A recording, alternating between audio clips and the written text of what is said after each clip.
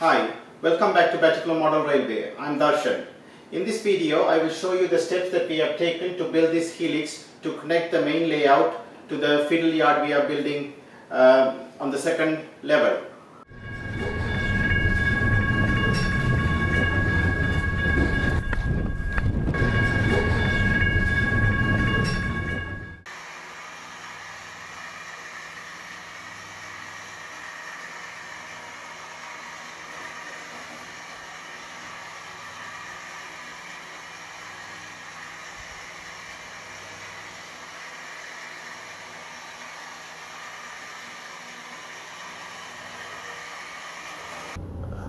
To do my helix, I have used the MDF boards, which normally comes at 4 feet by 8 feet. So this MDF board is 12 millimeters thick, and the reason I used the MDF was mainly because of cost and the availability. Because there are other good materials that you could have used, but they were not available, and during the COVID time I was not sure whether I will be able to get hold of the amount that I needed. So this MDF board seems to be at a very good quality, and it had a very good finish as well. So it was recommended by the hardware shop as well, because it's a premier quality MDF boards. So I bought a few of them, and then every board was cut into two, so it comes as a 4x4 square, and each square is used for one layer, one level. So here you can see we are cutting the board into two. We used a router to get the middle part out. Using a router has given that nice finish rather than cutting it with a jigsaw. Once that is cut, you can see this first layer being prepared. So on the left side, you can see that two tracks will come and connect to the fiddle yard, and then it will continue. So the side corners were cut off so that it will give a bit of more flexibility when you're trying to lift the one level, lift the angles and get the grade correct. And the other thing that I was thinking, if you are going to put the thread bars, it is easier to have that extra allowance for them to go through, rather than having it much closer to the tracks. So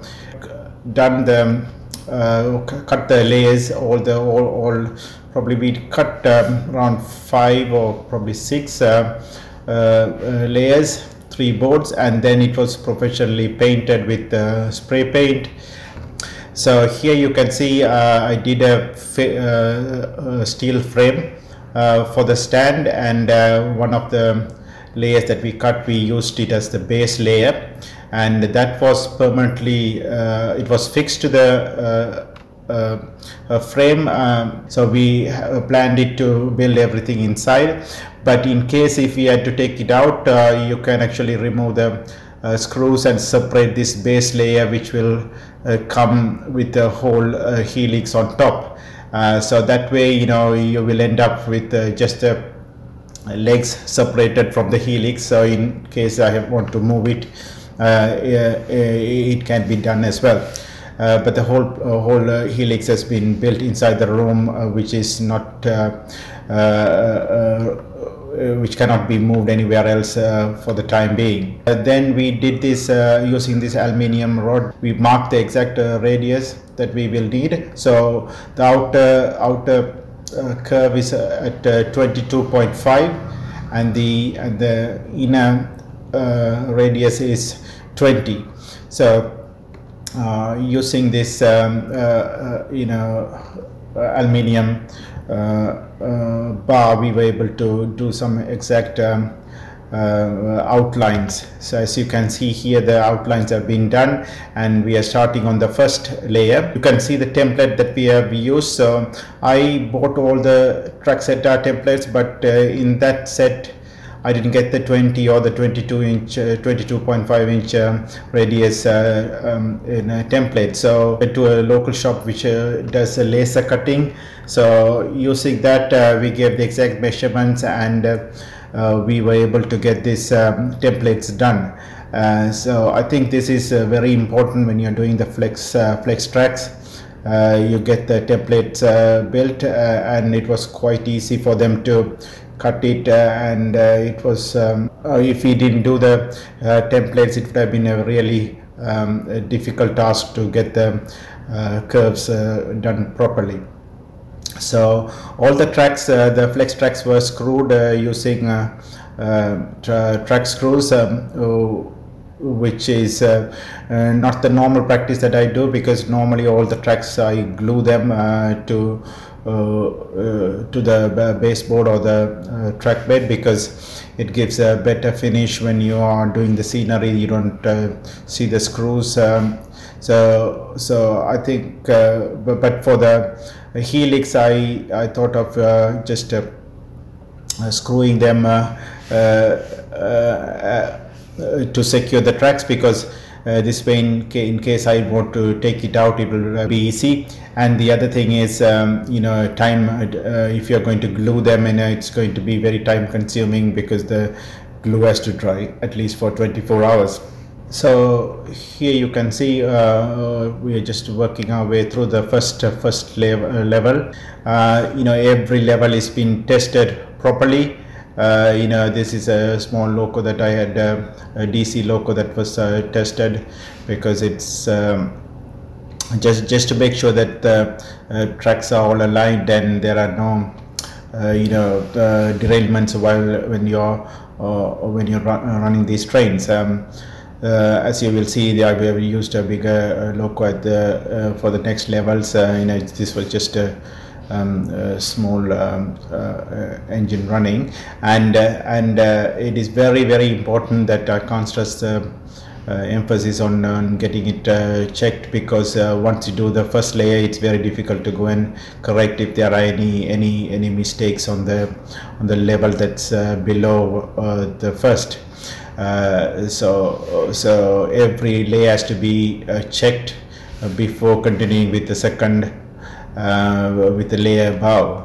This is just a small device I just improvised, because I have seen some videos where they show them special gadgets to run the nuts on the thread bar, but here we have used it is actually a runner that comes with aluminium fittings, so I had a few lying in my toolbox, so I used it to fix it to a drill, and then to run the nuts on the threaded bar.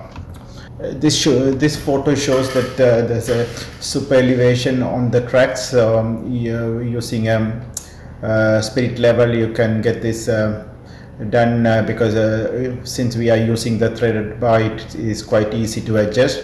This super elevation has been used on each and every level. The grade for each track is, I think for the outer track it's around 2.65 or something like that, and for the inner track it will be slightly higher. I don't think it will have any problems for my cranes to climb.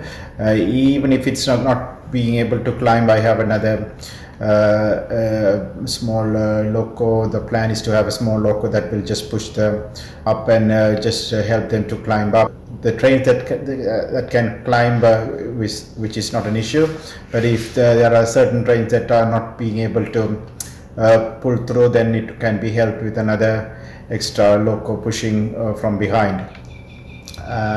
So then once that first level is done, then obviously second level goes in. This is where we actually realized why you should have 2 parts per cycle.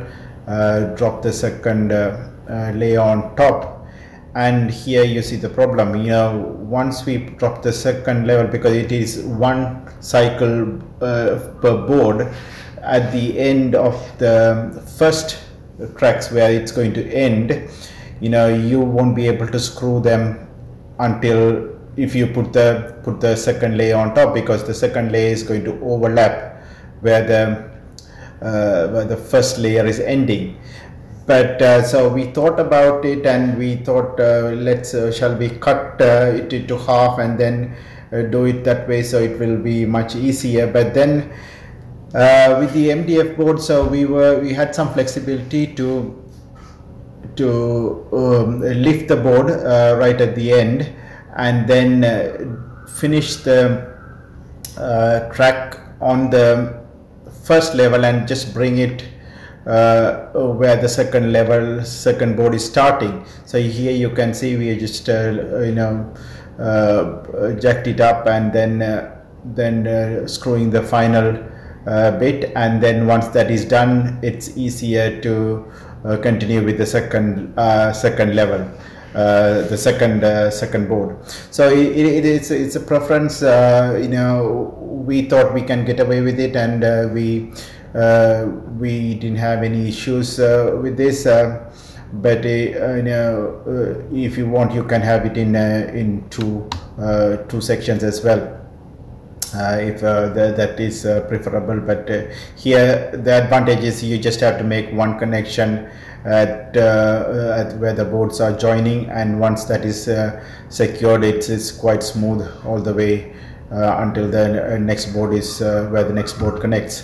So here again you can see this is HO scale loco. HO scale locos are more sensitive for track tolerance. So I thought this will be the best loco to run on for the test, and once if this can run without any issue, then there won't be any problem with any of the other locos that I have. So I ended up testing it thoroughly with this loco. I think it's a SD40 type loco. Both ways it will run, and runs quite fast, so you can actually speed up and make sure that everything is working well. So then we did use the insulated joints to have the block detection. So I think each track has around 4 separate blocks from start to bottom. With the flexi track, as you can see, there are many other videos how to join them. Please have a look. The first level is actually the most important thing, that's where you have to get the grade right. So once the grade is correct on the first layer, you can just make sure you can make a template, and I think the gap between each layer is around 4 inches or 3 3/4 inches probably. So I made a template, and using that block template, you can actually space all the other layers on top. So it's the first layer that has to be done properly, and the first layer, by the time it gets to the end of its cycle, it has to come up to the minimum height that you require. So in my case, it's around 4 inches. So based on that, the grade for my tracks, the outer track is around 2.65, and the inner track will be slightly more. So there's a good video about the gradients. One of my friends made, Anthony's Hobby. Please have a look, and it is, I will put a link over here. That shows how what the grade that you should have, what's the ideal grade you should have, and how you can achieve. And when you look at that video, you can see it is quite a task to get the recommended grade, because the recommended grade is around 2. So if you are going to get a grade of 2, then you have to have at least 14 feet of track to climb that height. So it is quite a task. So have a look, and it has explained how you can achieve by raising the base level slightly up. This is mainly for the layouts rather than the helix. My helix is, as I said, it's around 2.65 0.65 or something, which is okay, because I think I have a slightly bigger grade than this on my layout itself. So anything that can go on the layout will actually climb on the helix as well. But the helix, there's an added task of for the locomotive, because it has to go on the curve climbing, so which gives more resistance than climbing on a straight track. And here you can see quite a few of the layers have been done, and I think this might be the last layer. So once that is done, I just painted the top layer so that it actually has a black base, so that when you are doing the scenery, it will blend in. Then here's another picture where I have added a extra border to the side on the bottom level. You can see on the right side there's two tracks that coming from the helix, and there is a crossover section as well. So all the points have underneath we have placed the screws, so it will be easier for us to fix them once I get the point motors. So all these ones will be fitted with the DCC concept point motors, and then there's other two extra tracks that will come from the fiddle yard, which will be used. This is mainly in case if I want to extend my fiddle yard to the other side as well. So these two tracks will actually carry trains to the other section on the second level, which is not going to happen anytime soon. Finally, I just want to show you how the wiring is being done. So it's normally how we will do this, solder it to the tracks, but the track the wires are quite visible, because the main point is to get it securely fixed and properly connected, because you don't want to go back and do things at a later stage. So that's why these wires are quite visible. And as you can see underneath, you will see that groove to run the wires from the outer track. So that pattern is followed in all the layers. Some we have to secure a bit more. The main reason for that groove is so that you don't compromise on the height when the trains are running underneath. That's the last thing you want to have any wires hanging low and catching the trains. And as you can see, all these wires I have used normal, it's called the TT wires here. I think it's twisted twin pair wires, so they come pre-twisted anyway. So that's the wire that I think it has around 14 copper cables, 0.2 millimeter or something like that. So that's what I have used. So on the tracks itself, every joint we have soldered them, apart from the insulated joints. And then if I can show you one, probably something over there. So all the tracks are soldered and also connected through the wire. So each track has these bus wires coming from both sides, so there won't be any loss of power or connection. So as you come around, you will see this is where all I have put the terminal block, and the wires come and connect here. So this wiring has been done for block detection, and once the new system is put in place, DR5000, then I will probably do the current sensor modules will be connected here. Until then, I just connected for the to my NCE system to run the trains.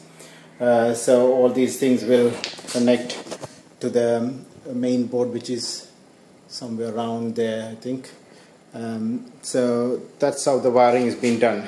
So all in all, it has been very very challenging and very interesting to build this, and I'm really glad how it has worked out. And I think I want to have this video done quickly, because there are so many videos that have been out there for how to do helix, and this is probably the combination of all the things that I have seen and the knowledge that I have gathered. So I don't want you to spend time on having the same thing over and over again. So I have just ran quickly on how I have done this helix, and thank you.